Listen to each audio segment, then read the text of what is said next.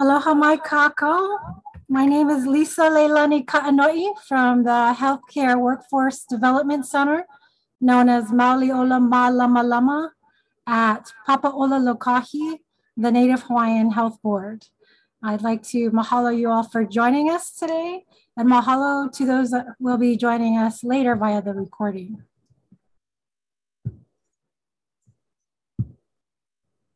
So if you had already heard the little notification, this is being recorded and it will be shared with everyone that registered for the webinar, usually in about 7 to 10 days after today's presentation. So in the future, if there's a webinar you'd like to see but aren't able to, as long as you register, you will still receive the recording. Now for questions or comments, you may use the question and answer feature or the chat feature located on the Zoom toolbar at the bottom of your screen. If this is the first time you're joining us, you will be automatically added to our email list for future presentations. And last, at the end, there will be a survey that pops up, and this is where we get our ideas for future webinars and topics. So if you have to run and you don't have time to fill out the questionnaire or survey after this, we'll resend it on Monday. So you don't have to worry about that. All right, so let's get started. Oops. Can you folks see me there? Okay. So I'm going to go ahead and introduce our guest speaker today of Growing Up Double Native in Hawaii. Reno is an alum of Kamehameha Schools, class of 1978, and he attended Brigham Young University here in Hawaii. Also the University of Hawaii at Manoa and University of California, Los Angeles. He is currently working at the State of Hawaii, Department of Human Services in the Social Services Division. Reno is a lifetime student of La'au Lapa'au from Tutu Ema Kealoha and also from Pops Umgaliok. I hope I said that right. And his favorite dessert is kulolo. So Reno. Aloha. Oh, start video.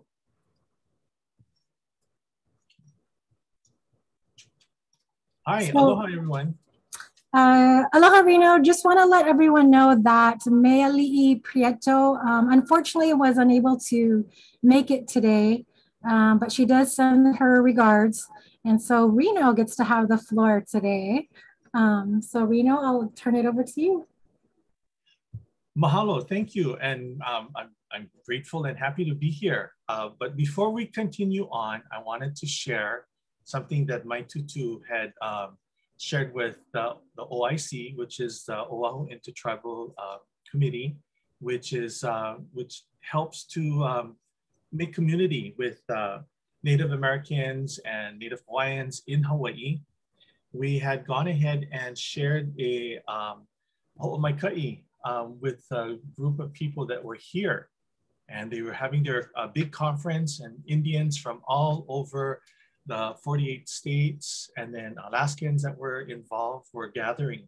So we wanted to do something different. And so I shared a... Reno, can you share your video? Oh, okay.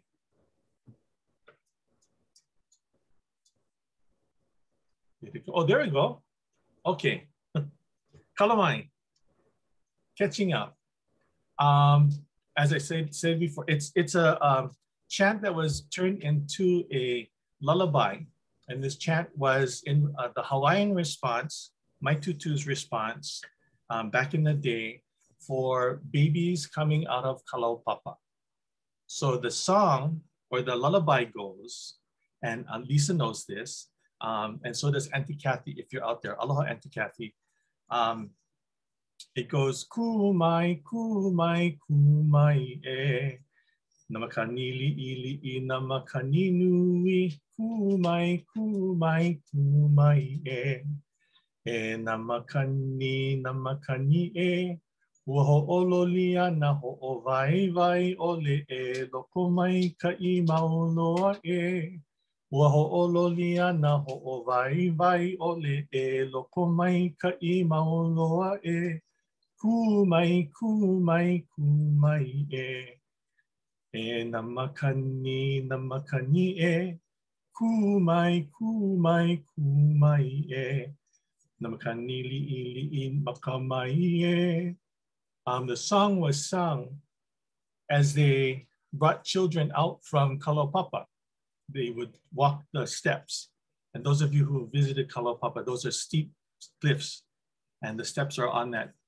And sometimes the baby would cry, and they would sing these songs as lullabies. And my tutu would pass it on, and her brothers and sisters would pass it on, and it became lullabies for us. And we didn't realize what it was. But having gone through the pandemic and our community, our local community, remembering that we've survived pandemics and other epidemic disasters in the past, this is one of those things that we want to pass on. So mahalo for the opportunity to share it with you folks. Mahalo for leaving this ho'omaika'i with you. And there it is. So now, talking about double native, I think one of the things that we forget in Hawaii as we mix with so many different races around the world, sometimes when you come here to Hawaii, you get so enwrapped in life here and you forget that there was life elsewhere. And sometimes your grandparents and great-grandparents have a tendency to cut short, get on with the business of living in Hawaii. And the generations that come don't get to hear the bloodlines that have been included into the aloha, what we are today. Mind you, I do not have the right to judge how my kupuna had loved in the past. Were it not for that love, I wouldn't be here. So I don't have that luxury. But what I can do in honoring them is to learn who I am and to go ahead and accept and make a good life out of it. That's why Hawaii is the way it is. It's wonderful. We have our problems, but it's wonderful. You can actually be who you want to be here in Hawaii. And I'm very grateful for that blessing that but being double native, Mama's side is from the Kealoha family, Big Island, Honoka'a, Haina Honoka'a, Hawaii Island. Papa's side has roots in Maui, Unene, Ha'ili Maili, all that area, Wailuku, and also one side Filipino, Chinese, and the other side Native American. And that side, that Native American, are people from the Pacific Northwest.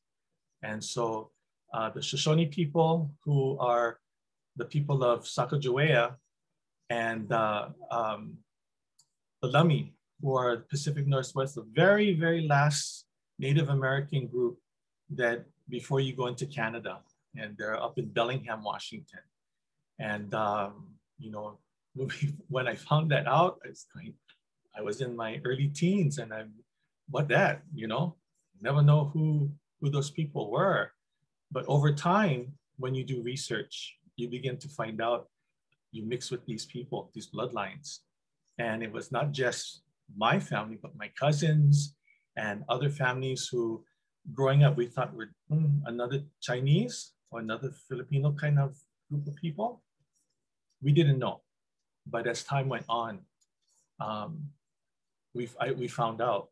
And you know, in the 70s, everyone was awakening. You know, you had the Kanyaku Imin with the Japanese, the 100 years. You had the beginning of the Hawaiian Renaissance. And as you start to read your history or the history, you begin to find out that so many people were mixed. And just because they came from New England, they weren't necessarily all Caucasian. You know, a lot of the whale trades when the first Indians came, they came on those ships with the whaling ships. And those were Indians who were boatswains, people who were working the boats. And a lot of them were Indians from the Massachusetts area. So Pequots and Wampanoags and Nipmucks and Shinnecocks. And they were the ones who were doing carvings, scrimshaw carvings on bone.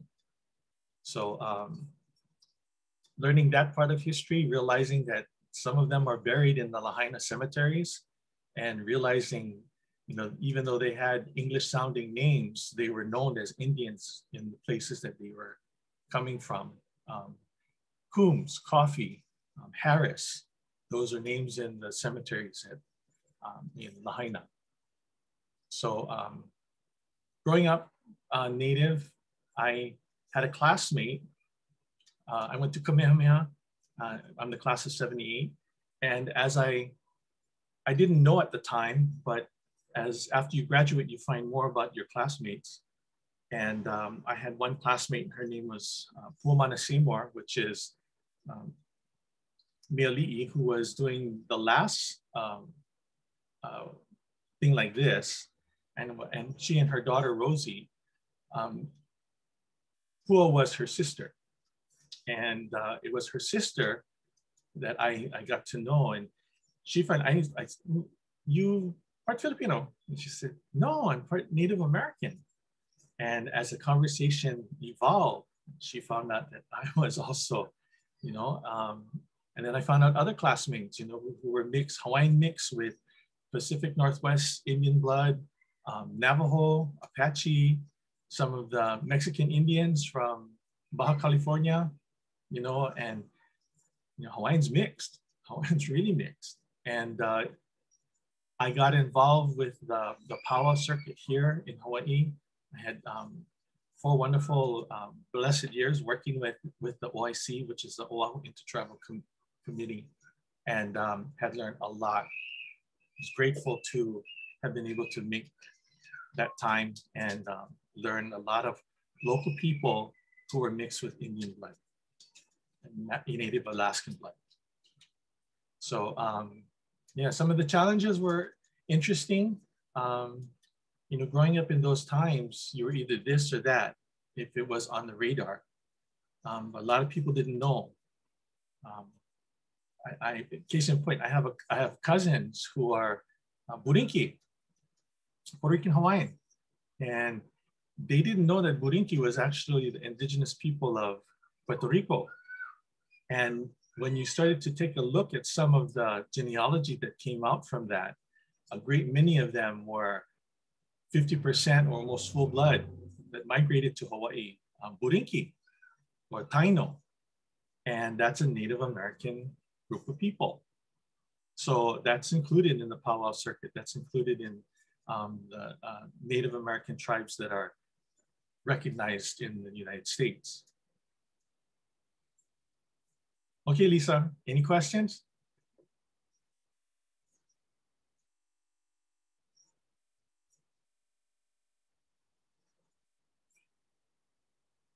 Okay, well, I'm gonna go ahead and share some references. In conversation with Lisa, she's saying, oh, are there any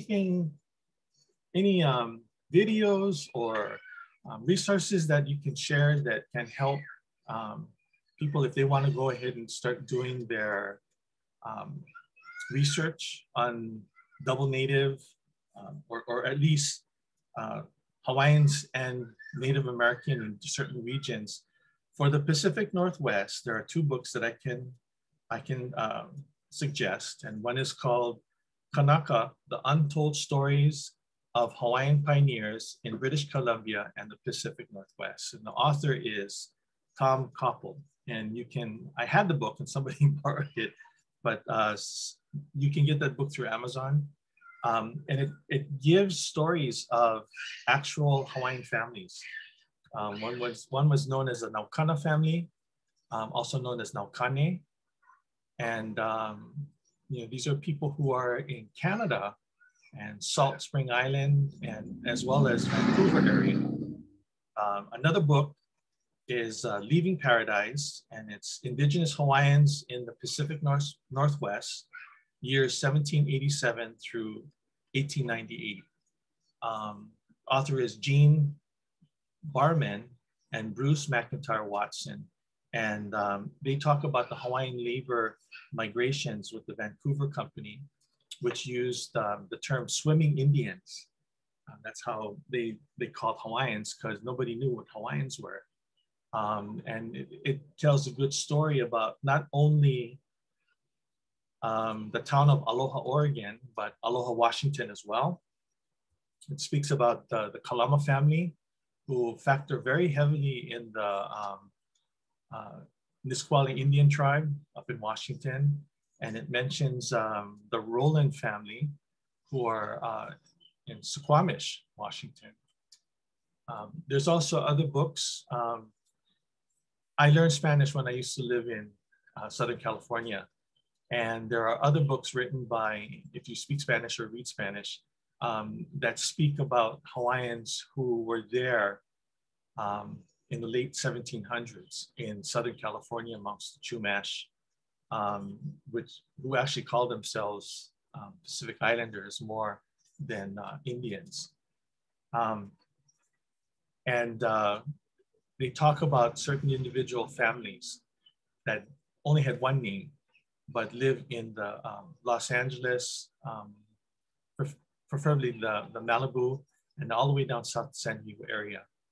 And it was interesting to know and read it and find out that these people were actually Hawaiian people that had been let off by the ships that were coming up from Hawaii up to the West Coast, and just let off, just taken on ships and then fend for yourselves.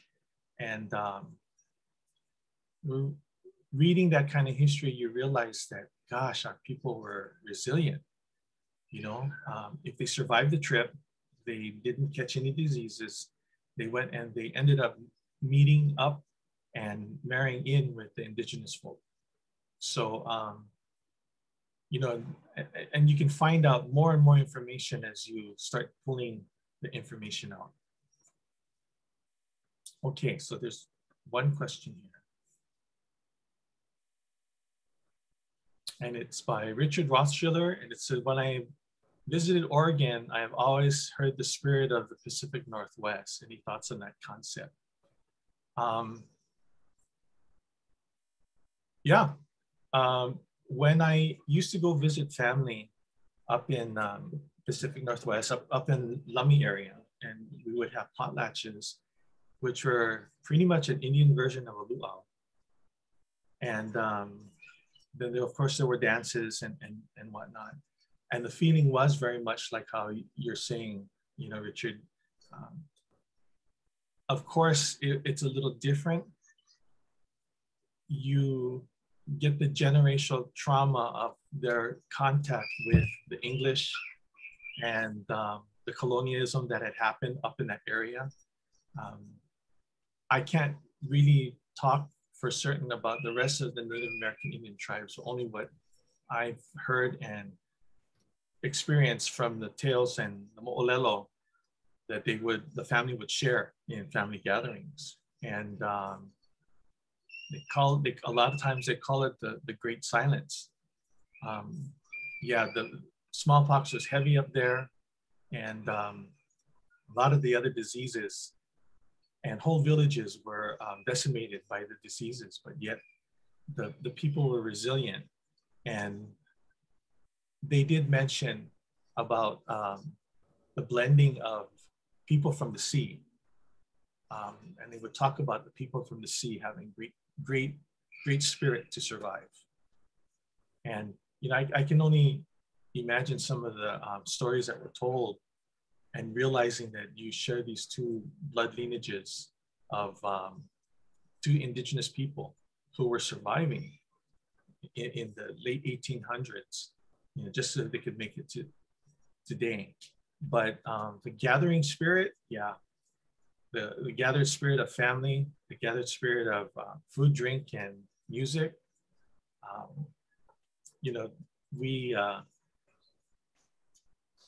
there's some songs that were Hawaiian inspired. You know, when you sit down, you listen to some of the old folks sing them, and then all of a sudden a different kind of melody comes out, which is not the same melody as you would normally get with traditional Indian singing, but they say for certain that that's an Indian song.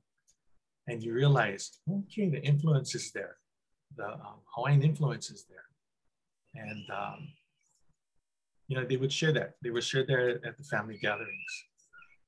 You know, there's a whole lot of spiritualism, which is very, very similar to us here in the islands.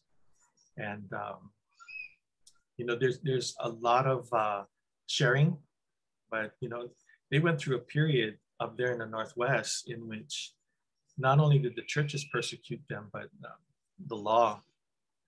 And there was a whole lot of, you can't do any potlatches. You can't do any giveaways. A potlatch is basically a giveaway. And they give away all of their things. The aloha basically, and food, lots and lots of food. And the renewal of family relationships. So thank you for asking that question, Richard. Let's see, what else is there?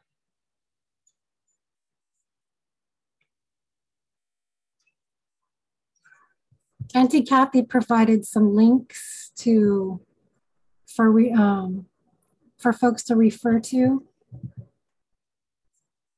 Leaving Paradise, Indigenous Hawaiians Northwest, and Kanaka Hawaiian Pioneers, Columbia Northwest. Yes. For the first one, Leaving Paradise, the authors are Gene Barman and Bruce McIntyre Watson.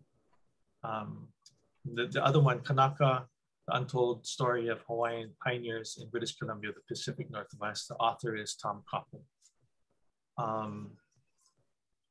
For my ohana who's out there, I know that some of you are out there, and some of you know the stories too. And for a long time, I remember a cousin of mine when we were growing up, she didn't know. She said, "Oh, where's the poi balls?" and Tutu would say, "No, that's not Maori, it's Indian." And when you look at some of the stuff up in the Pacific Northwest, some of their motifs, and they do have a paddle dance, which is, you know, the Maori have a spear dance with the taiaha. And it looks very similar, but it's handled totally different.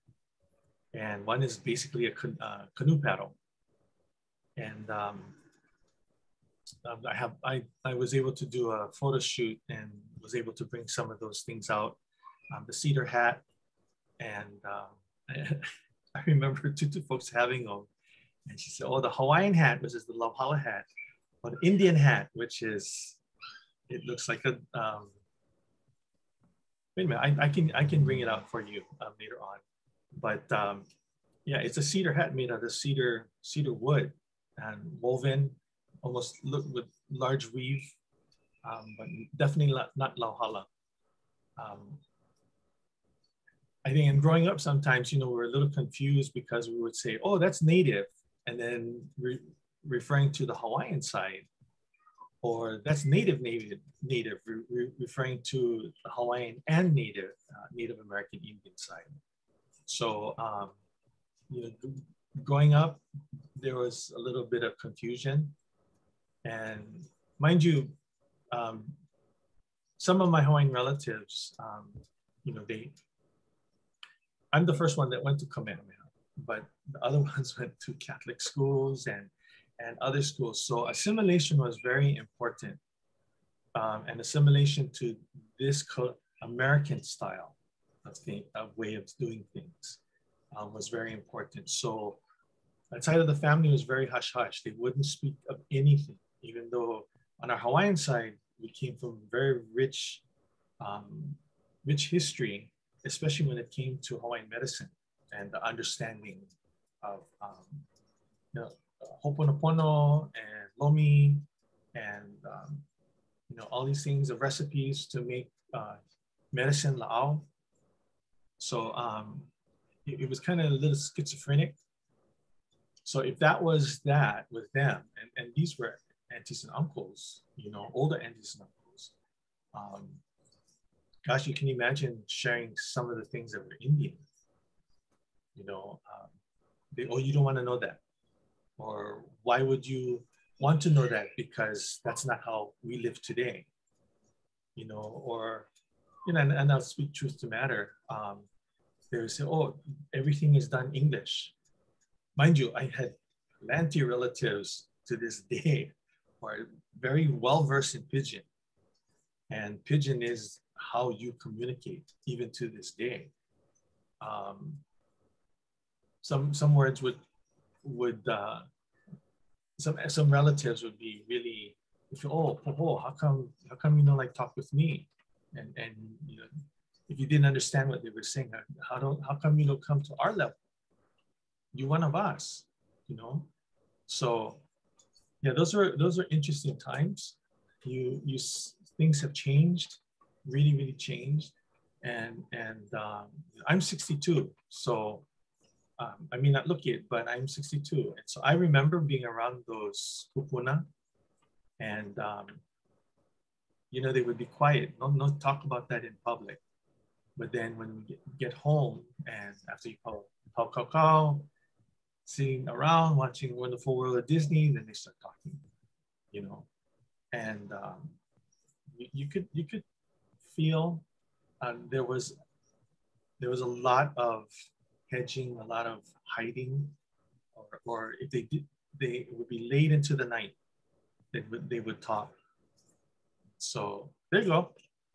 That's some of the pictures that I took at our photo shoot at Blaisdell Park, and some of the regalia and clothing and items that we wear. The hat is a cedar hat, and it's a typical hat of the Pacific Northwest Indians. Red and black are the colors that we use, or red and navy blue. The paddle, I don't know if there's a picture, Lisa, where the paddle is turned around and has the motif of the tribe and the colors of the tribe.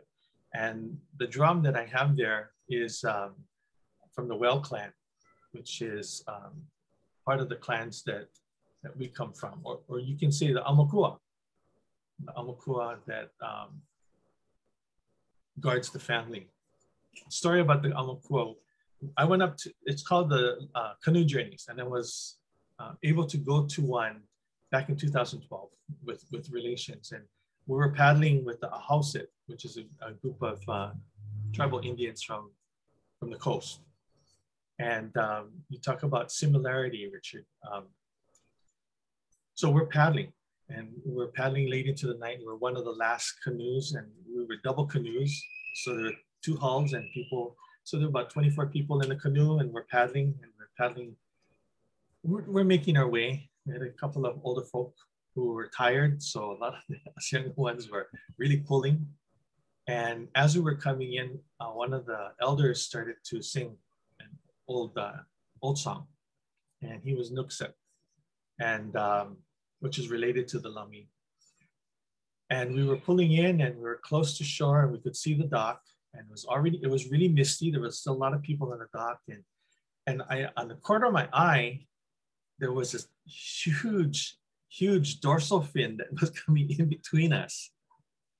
And I was like, what is going on? And you could get all that chicken skin feeling. And the canoe got quiet. People were chattering, but then it got quiet. And this elder continued to sing. And when he realized what was happening, it was an orca. It was a killer whale that was swimming between the two of us, and his dorsal was hitting the ama, or the connecting part of the canoe, and it was pushing us forward to the point where we really didn't have to paddle. He was making its way. The water was really calm.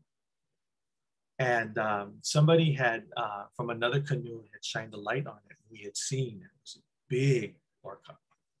And it was like early evening.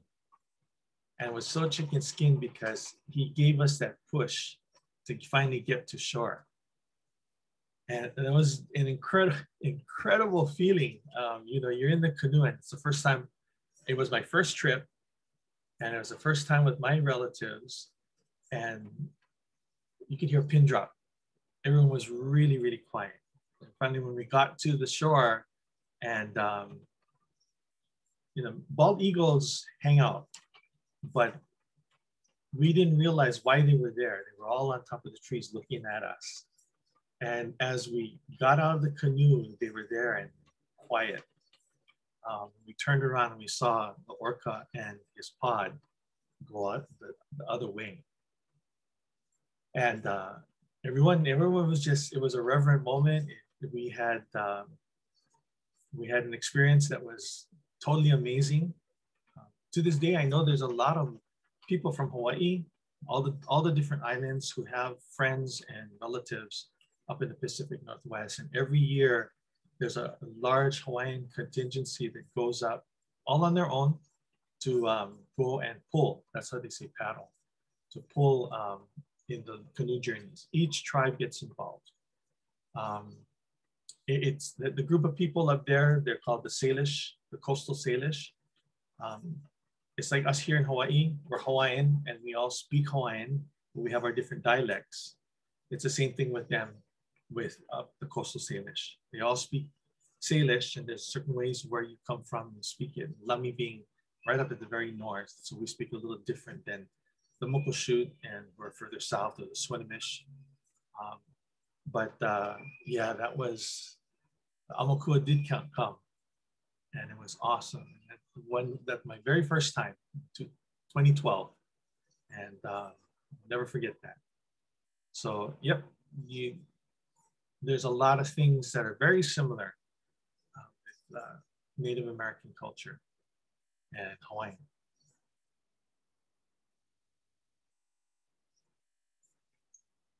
Anybody raising hands? I can share the tribes of Washington. Hold on. This will help. The tribe up in Washington are the Lummi. So there you are. It's right next to the Bellingham, and the Nooksack, which are our neighbors. They're related. There's a definite Hawaiian feel up in that area. Hawaiians did go up in that area, and they were with part of the Vancouver company. All the people that are listed within the Seattle area, and then further up on Vancouver Island and up into Canada, are all related. We speak the same language. And then if you go to the farther east, the language starts to dissipate, and you have little groups of people. So these are the groups of people here that you see, the Kalispel, the Spokane. It's Spokane, not Spokane. The Colville and the Yakima. They have little surviving groups of mountain or plains Salish amongst them. Up in Canada, there's the Okanagan, the Lakula, all those people. So when we do have the canoe journeys, if you look on the screen, going down, if you see Seattle, further south, there's a group of people called the Puyallup. So from that area, Skokomish, Puyallup, Squaxin, they paddle all the way up to Lummi and back down, or sometimes the relatives on Vancouver Island, they're in that area where you see all the small islands. There are Indians there, Indian tribes, Musqueam, there's some Haida up in that area, and we all speak the same root language. And yeah, the tribes are all interconnected by language. And quite a few of them have Hawaiian connections, whether it's through Hawaiians that had come up and lived there amongst them and blended their blood, to some of the fishing techniques that have been passed down over the years, over the generations. In the book Kanaka, Hawaiian Pioneers, if you look over there on that map, Puget Sound is there, and you go directly up just to the left of the sign Lummi. Those islands in there, the San Juan Islands, and they're all small islands. A great majority of them were settled by Hawaiian people, Hawaiian pioneers and who ended up marrying Indian women. And so those areas that was known as the fruit basket because of those Hawaiian pioneers. And they grew apples and all kinds of stuff for the people of Vancouver as well as Washington area. But yeah, going up in that area, if you look all the way down south, you'll see Shoalwater Bay, Chehalis. Nisqually is where the Kalamas are, or a lot of Kalama people. Up north, you see the Muckleshoot. That's where my paddle comes from.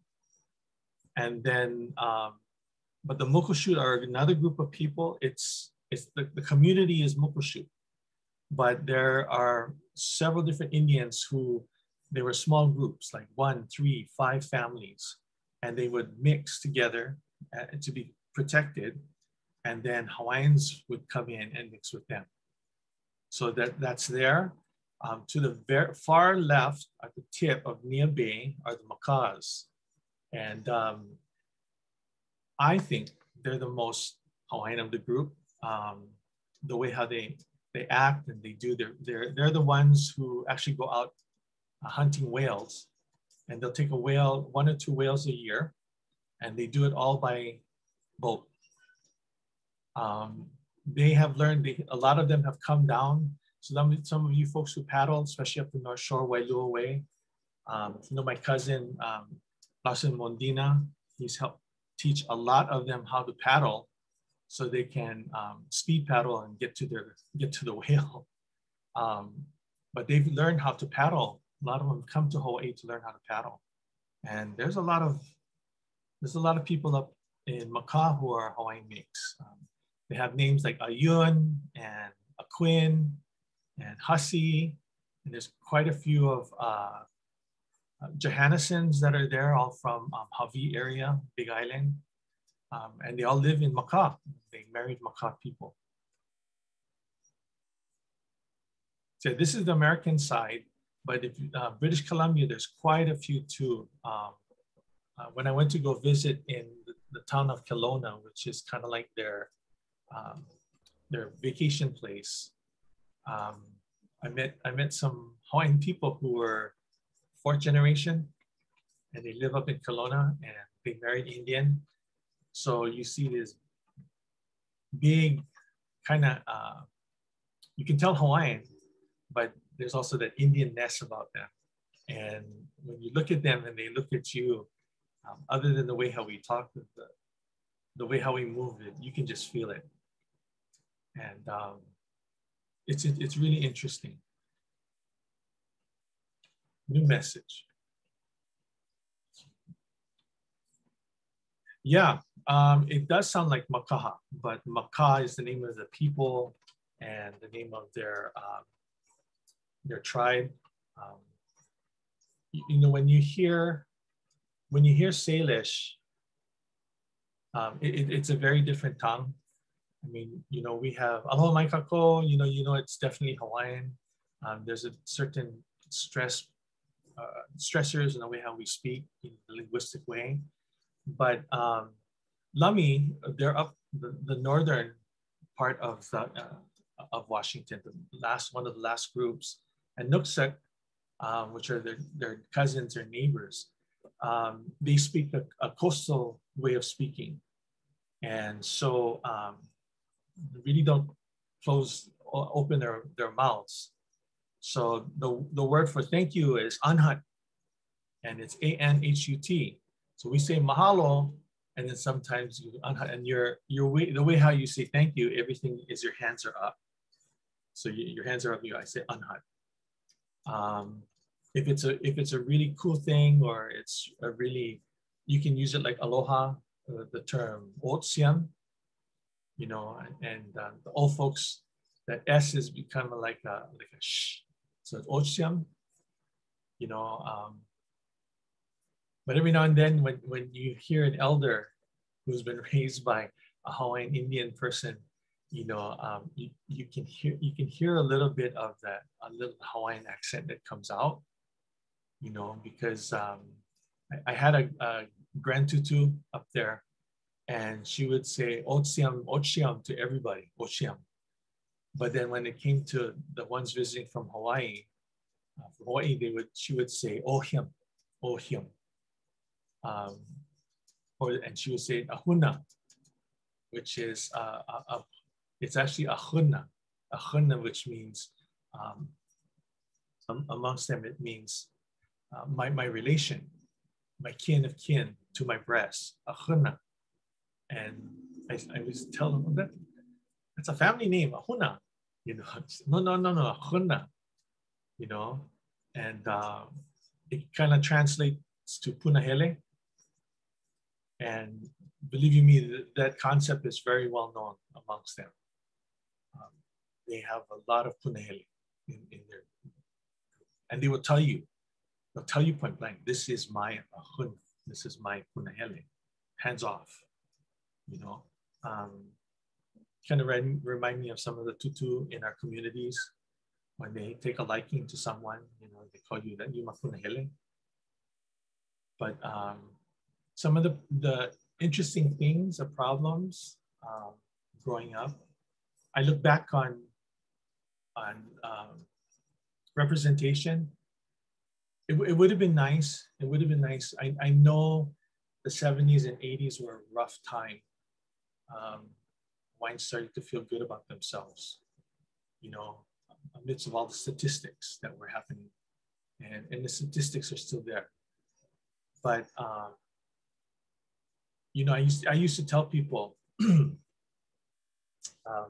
growing up and going to Kamehameha and having the blessing and opportunity to work you know, explorations and seeing those kids who came from the Pacific Northwest, who were basically Hawaiian Indian, and they were coming to explorations, and you know, to see that, not realizing or realizing that here are people just like me, you know, Hawaiian Indian mix from this area, and how they were very, very grateful and humble to be there, you know, to see the beauty of what Kamehameha had to offer, and to be a part of that, you know, years later.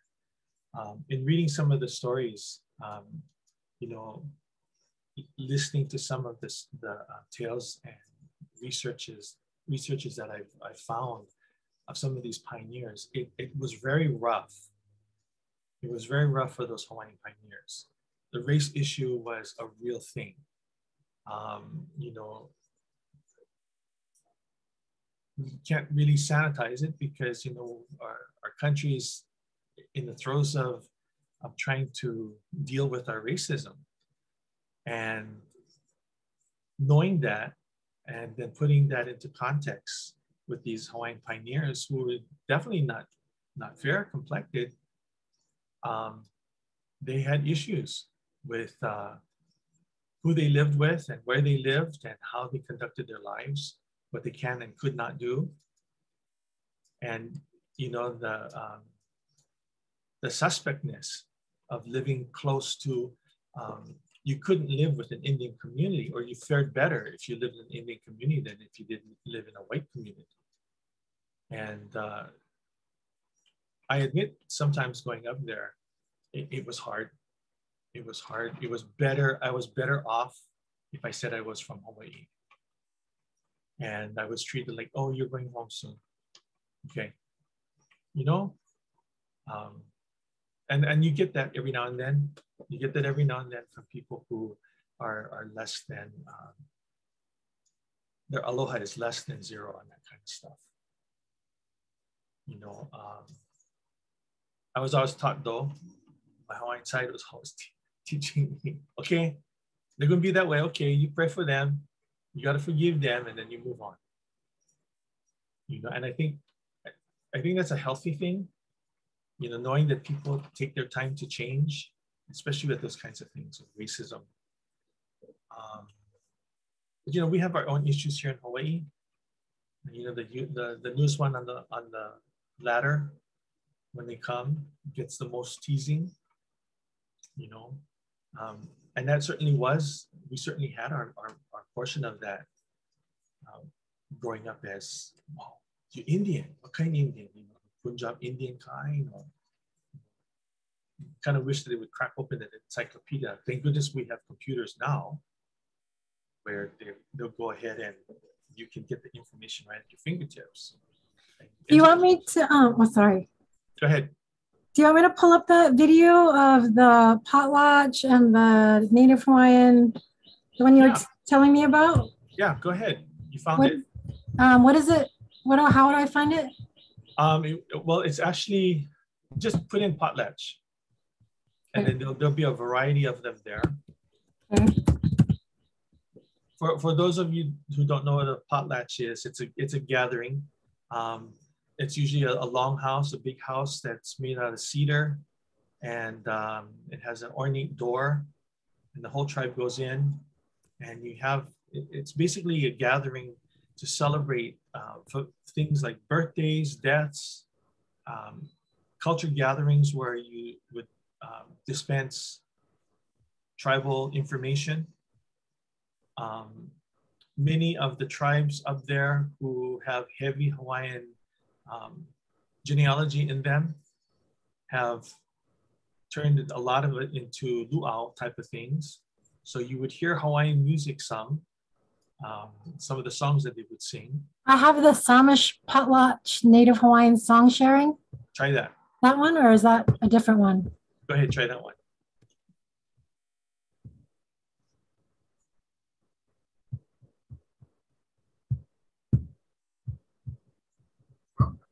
Video shorts, 2009 Travel Journey Potlatch, hosted by the Samish Indian Nation, Portis, Washington. Enjoy the Potlatch evening song sharing with Native Hawaiians.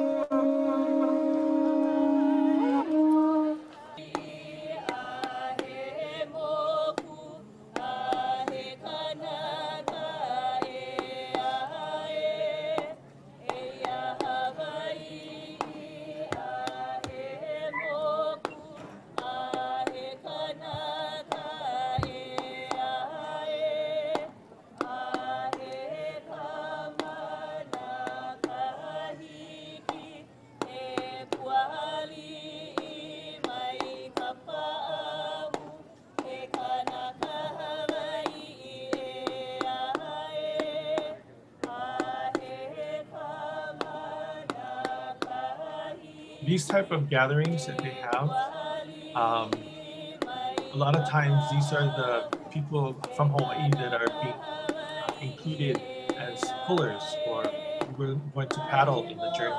So there's a cultural exchange. And this was with the Samish, Swinomish people, neighbors of ours to the south.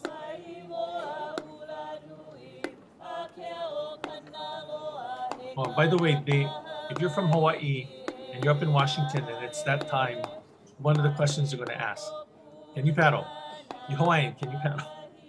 And next thing is, okay, come, let's go paddle. They like the way how we paddle because we don't have a lot of, we have an urgency. And I think that's the Hawaiian way. You know, getting from one place to the other, you make sure you do. So because of that, a lot of local people go up, paddlers go up and get into these kinds of situations where there's culture sharing, and then there's they want to bless you as you get into their canoes.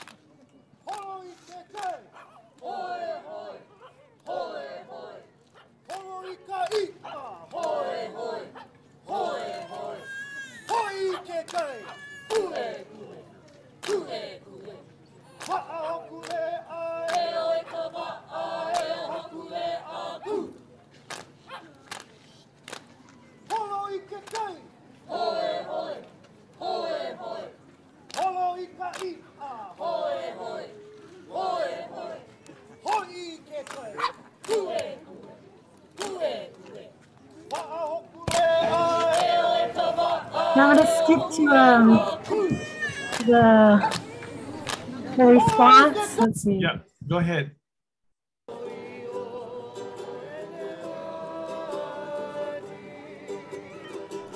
Let's see if we could see if any of the tribes, how they. Yeah, keep going. I think this is all Hawaiian, yeah? Yeah.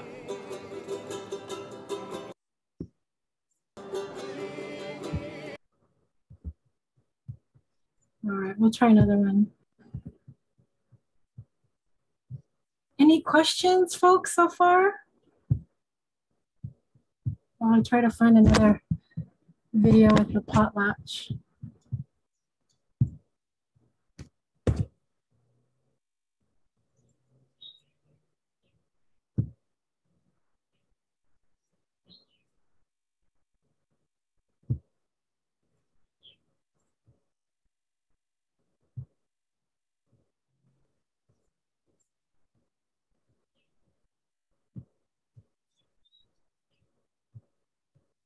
Oh, I think this would be the good time to say it.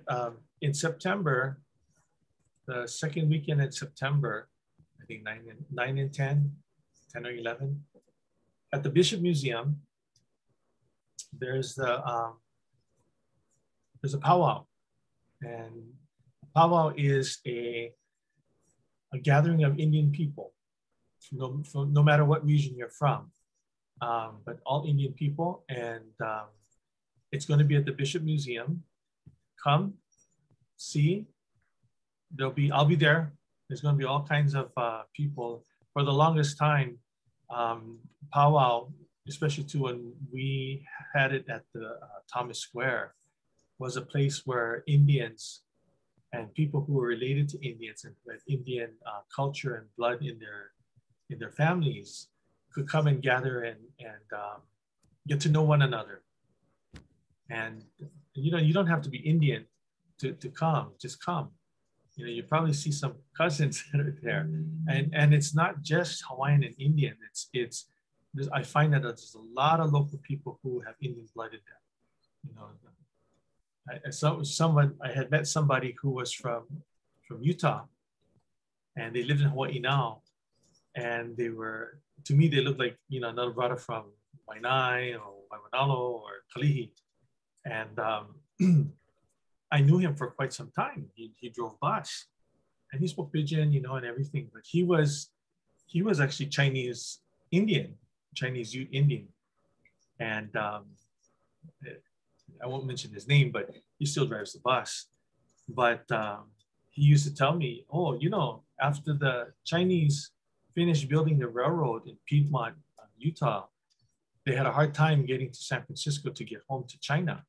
So a lot of them just stayed, and they were forbidden to marry into the white populace.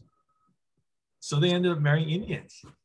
And so he said, yeah, it was not unusual to have people who he knew, and even him growing up, and he knew that they had names like Four Feathers Fong, or Nasimkas Ho, and Nasimkas was running dog, and so they would running dog Ho, so it was not unusual to have those kinds of things. And he said a lot of people from his tribe ended up moving to Hawaii because they got tired. They got tired of having to explain their life away. And but there you see the 46th annual Honolulu Intertribal Powwow. It's September 10th and 11th, 10 to 5, Bishop Museum. Please come. You get a chance to see a lot of Indians who live in Hawaii, not only those who come to school here or in the military, but some of us who have chosen Hawaii to be their home, whether they have connections, blood ties to Hawaii or not, they've made Hawaii their home. And just look for it. COVID did a number on us the last couple of years, but we're here. Hawaii is opening up. Come.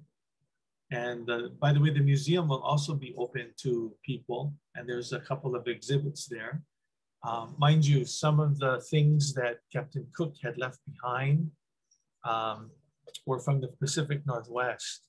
So there are some Pacific Northwest Indian displays up in that area. And I hope you guys come and enjoy. And if you see me there, stop me and say, hey, brother, hi, how are you? Have a nice time. Get to meet some of the people that are there. Lisa will be there. Hope Auntie Kathy, you can come.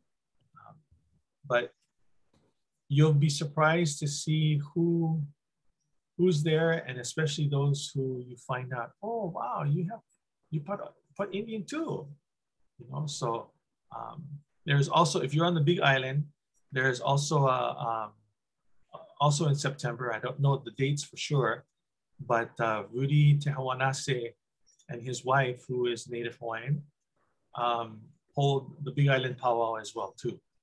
And there's a lot of people that go to that one. It's a smaller one, but you get to see all the different type of regional differences among the Indians. Not only the Pacific Northwest, but the Southwest, the East, and you see other Indian tribes that you don't normally hear of, like the Pequots or the Wampanoags. Those are the people or the Shinnecops up in the Northeast, who are woodland Indians, or the Southwest, like the Seminole, and the Cree, or the middle of the country, like the Wachita, the Osage, or like the moderators last time, Meli'i Prieto and her daughter, they're Oda Missouri Indians. There's some people up from Alaska. So please come. Mahalo for that, Reno. Does anybody have any questions, feedback, comments? We are also looking for Native Hawaiian vendors to sell Native Hawaiian arts and crafts. We're also looking for Native Hawaiian food vendor that can sell me'ai Hawaiʻi. If you know of anyone, the registration deadline for that is July 31st. And you can go to the website. Auntie Kathy put it in the chat, the Oahu Intertribal Council website, to register there. But does anybody have any questions for Reno?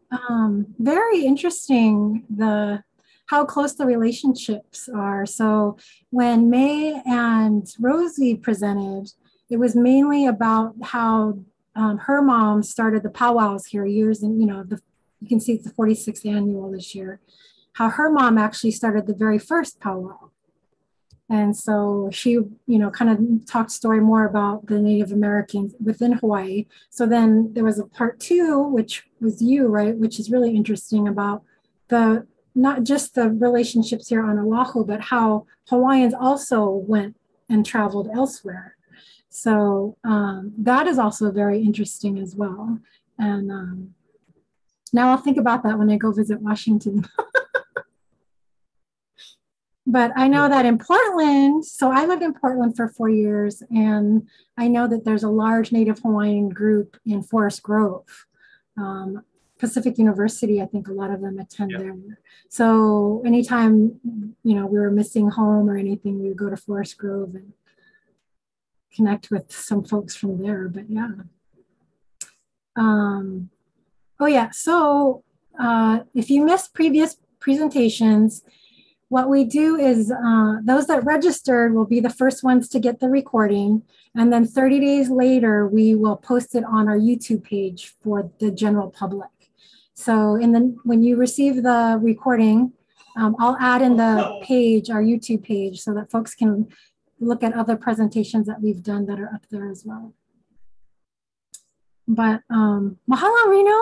It was good to see you. Thank you. I know we had a little pilikia trying to get connected, but we did it. Yeah, I'm technically challenged. So. Thank you for letting me share. Yeah, and mahalo for everyone.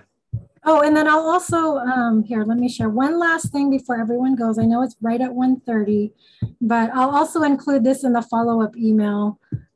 These are the books that Rena was referring to. Again, mahalo Intikati for the links. So Leaving Paradise, Indigenous Hawaiians in the Pacific Northwest, and then Kanaka, The Untold Story of Hawaiian Pioneers in British Columbia and the Pacific Northwest. So if anyone's looking to do some reading, you have that. The next, so we usually have webinars the second and fourth Friday of every month, unless it falls on a holiday. So the next one would have been the second Friday in June. That's a holiday, so we won't have one. So the next one I think will be like June 24th. We are actually working on a guest speaker for that one. So we'll send out an announcement for that. So keep an eye out for that. And I know it's been a heavy week for a lot of folks. A lot of tragedies happening, amongst other worries about being healthy and staying well. So I just want to, tell everyone that, be thinking about everyone, malama pono, malama kikahi, and take one day at a time and pule if you need to. But we will keep in touch. So ahui ho, malama pono.